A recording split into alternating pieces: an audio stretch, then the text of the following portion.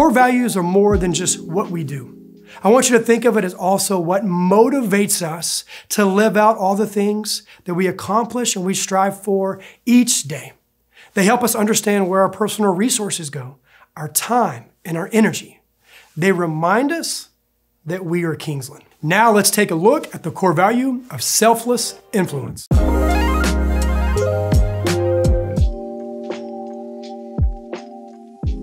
We value the joy of going beyond, of cultivating a spirit of generosity that benefits the kingdom of God rather than our own agendas. The Apostle Paul tells us in Philippians 2 what it looks like to live a life of selfless influence.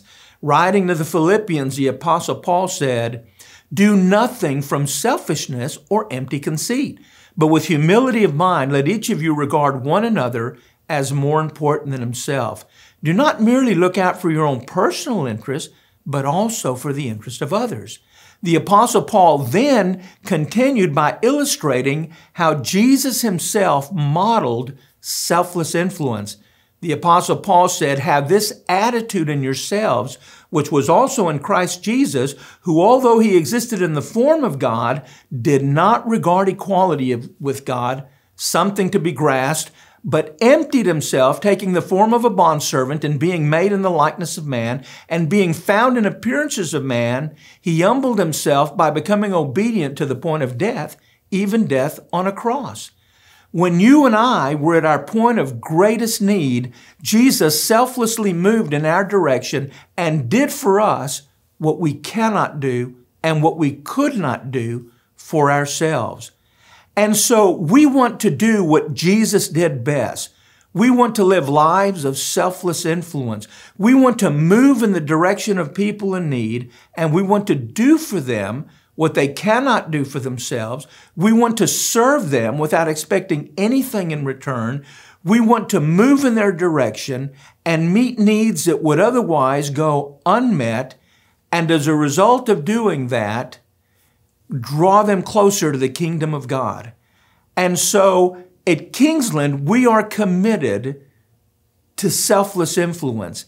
We are committed to encouraging every member of Kingsland, every child, every youth, every adult at Kingsland to do what Jesus did best, to move in the direction of people in need and to make a difference, and to do so selflessly and without expecting anything in return other than the glorification of God and the expansion of His kingdom.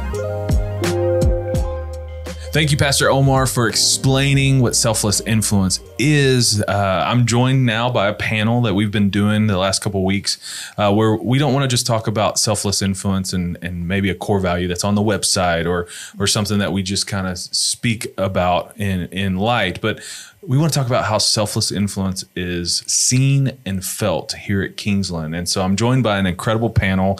Some of our staff, we got JP Pruitt, our operations pastor, Myrene Maya, our missions ministry assistant, and Dr. Cesar Perez, our international people groups pastor.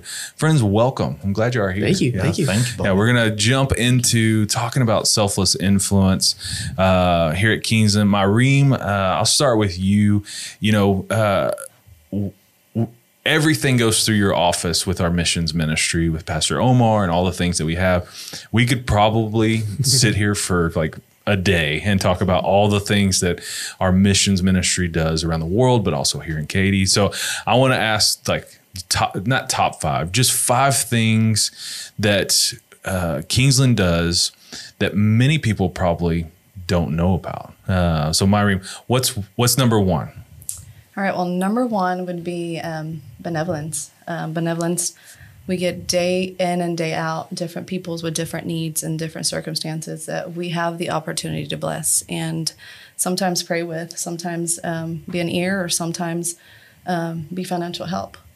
And this happens case by case. And our desire is to show the love of Christ to these people, not only out our community, but also within the church.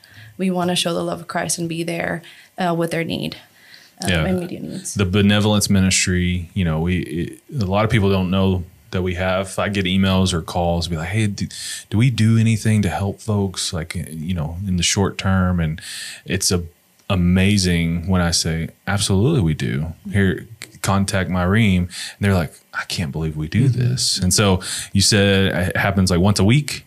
Oh, no, it happens on a daily basis, I would say. Yeah. Yes. So daily folks are coming for benevolence. Yes. And the beauty is that we get to say yes on a lot of cases. Yes. And get to help folks. So that's number one. What's number two? Number two would be urgent needs from our local partners. We have partners throughout Katy. And one of them would be the Pregnancy Help Center. They recently called us and asked us that they were running low on cribs and mattresses and within other resources for babies, and that we saved lives from, that we saved their lives pretty much. Mm-hmm. And we have the honor to provide those cribs. We recently also received a call from the food pantry here in Katy, and we were able to provide resources for them to continue their ministry and provide food for many families here. And we do this without wanting our name. Don't put by Kingsland, from Kingsland, on any food that we provide, because we really don't care for that. Yeah, and you know, the immediate needs that we get from partners that we get to partner with, we don't put Kingsland on those cribs, right? Like this is brought to you by Kingsland Baptist Church. No, we just see the need and we help them, and we get the crib to them so that they can help. And yes. I love that. Okay, so that's two. What's a third one? The third one would be, and I have the honor to walk sometimes with women and with losing their husband. You know, widows. We help widows, and we help single moms and widowers too. And we help with to provide whatever the immediate need is. And we do it also selflessly. It doesn't matter the time, because ministry doesn't have a time. Yeah. Ministry, even though I leave from the office, it continues throughout the day and night sometimes. Yeah.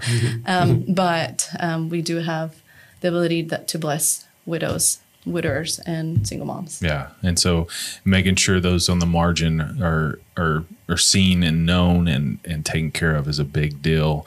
And not a lot of people know all the ins and outs that we do for that. So that's three. What's number four? Number four, as I shared with you, was crisis, when crisis hits. For example, when Turkey was hit by an earthquake, we immediately contacted our partners there and our partners here and see how we can be the hands and feet of Jesus. And we provide funds, we provide resources, we provide whatever it is to be the help that the people in crisis need. Mm-hmm. So globally or locally, when we see a crisis on the news or whatever, we're not going, oh man, those poor people. We're going, how can we help? Yes. And that's our first initial reaction. I love that's where sometimes I'll contact or we'll send a staff text about stuff that's going on. I'm like, hey, have y'all seen this? Like, we're already on it. Mm-hmm. And our people are texting us. Are like, man, yeah, we're already on it. It's amazing to see how fast we can mobilize. And lastly, probably one of my favorites, number 5 that you give us. And I think you're biased. A little bit, yeah. But it is our Saturday initiatives. We, as a church, leave our Saturday doings or our Sunday, sometimes like once a year for Caring for Katy, and we do Saturday initiatives to bless the community and help the needs of those around us.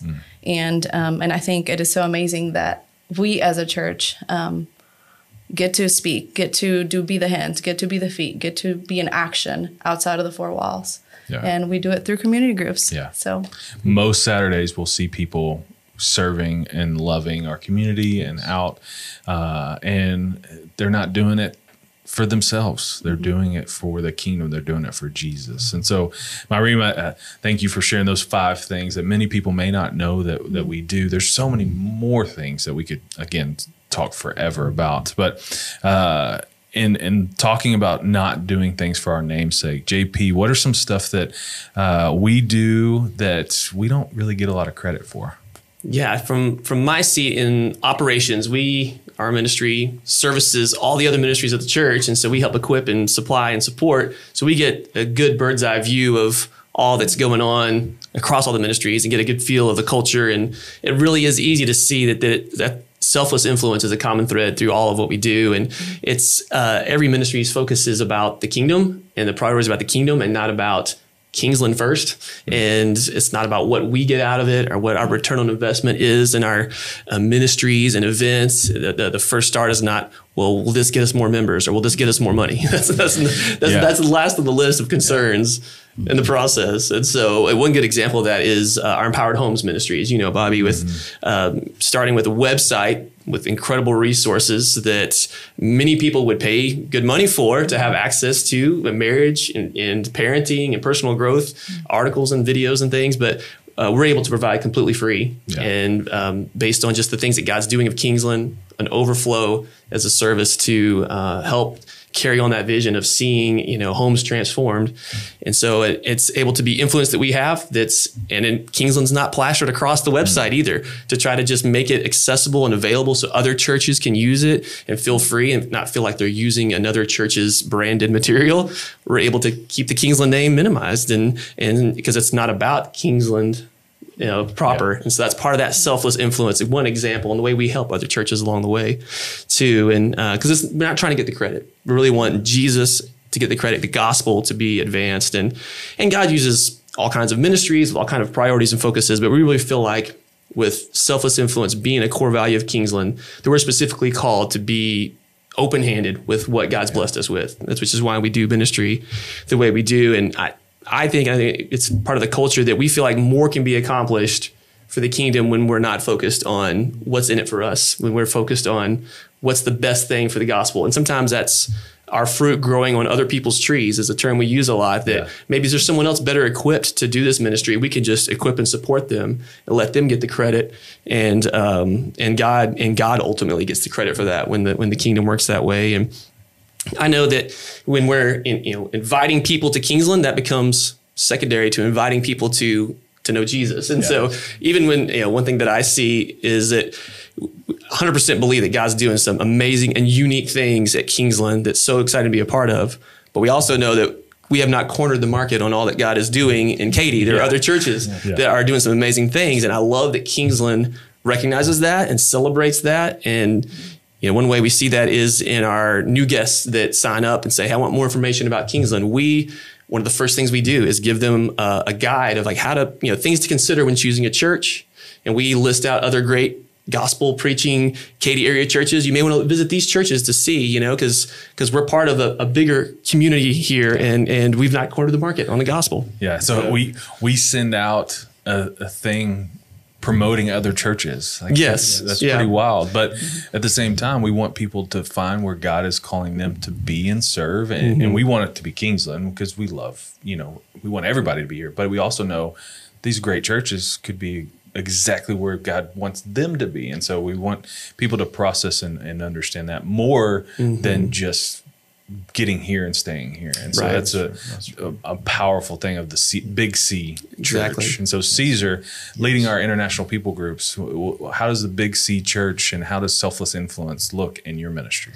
Well, Bobby, it's such a wonderful thing coming every week, and you can see people from all the languages, all the nations coming here to Kingsland to learn some skills, to maybe it's just language. It could be how can we plug them into the market work in the workplace so they can serve.